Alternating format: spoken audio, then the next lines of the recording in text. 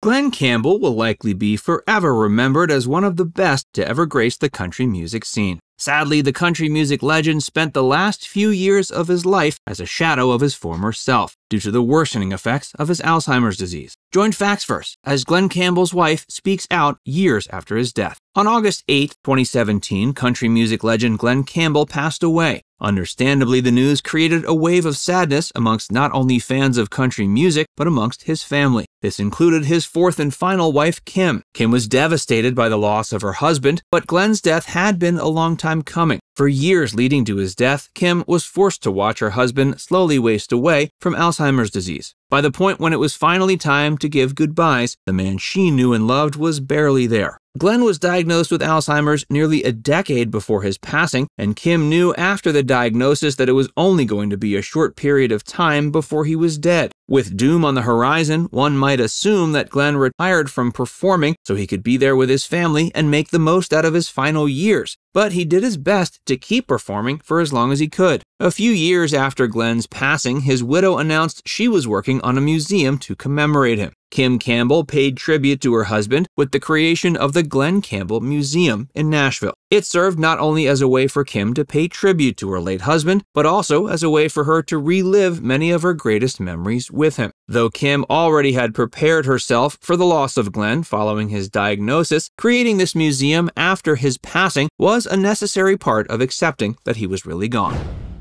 Creating the museum was a rewarding challenge. According to Kim Campbell, it was mildly heartbreaking to put her hands on the surplus of memorabilia that she needed to sort through to create the Glen Campbell Museum. Each piece of memorabilia she touched provided a link to her dead husband and opened up memories of their time together. At first, this made her sad, but it eventually became a cathartic experience. By the time the museum was ready to be opened to the public, she felt as if a weight had been lifted from her. In the wake of his passing, Glen Campbell remains one of the most notable icons to have graced the country music scene. He got his start working as a guitarist for a studio band called the Wrecking Crew. In the 60s, he became a solo performer. With hits like Rhinestone Cowboy, Glen took the world of country music by storm and became a crossover sensation. In 1969, he was given his own show on CBS called The Glen Campbell Good Time Hour. He was already a big deal, but the series' popularity made him an even bigger success. The show lasted for 4 seasons and helped make the niche genre of country music into a national sensation. The Glen Campbell Museum features the assortment of costumes and other music-related memorabilia that one would expect, but it also features some remnants of the late Glen Campbell's non-musical endeavors. Glen was an avid golfer, though he never considered the sport anything more than a hobby. He had an impressive collection of clubs, and this collection now resides in the museum. You'll also find his 2001 World Series ring there. Those wondering how he came into possession of it, it was via his part ownership of the Arizona Diamondbacks. Some of the proceeds from the museum go to Abe's Garden, which is the facility where Glen spent the final years of his life. Another amount of proceeds goes to the Kim and Glen Campbell Foundation, which does work in music therapy. The Rhinestone stage keeps country music alive. Another notable thing that the museum features is a modest performance venue called the Rhinestone Stage. It was one of the aspects of the creation of the museum that Kim was most passionate about. It serves as a location for up-and-coming Nashville artists to try their hand at performing in front of a crowd. The creation of the venue was special for Kim for obvious reasons, given her husband's passion for country music. But it has added some poignancy for Kim due to the fact that her 3 children have followed in their father's footsteps. Those 3 children are Cal, Ashley, and Shannon. All 3 have become musicians. Like his father during his early career, Cal is a studio musician who works with notable artists. One of the people he's worked with is Beck. Meanwhile, Shannon is the member of her own rock and roll band. Of Glen and Kim's 3 children, Ashley is the one who's followed in Glen's footsteps the closest. She's become a solo country artist in her own right. She's released her own country album called The Lonely One, which features her singing and playing banjo. Ashley likes to keep her music fairly traditional. This is something that was instilled in her by her late father. Ashley came of age dreaming of working in theater. She studied it while attending Pepperdine University in California. It was during prep for a performance in college that she learned banjo. How Ashley came to mirror her father.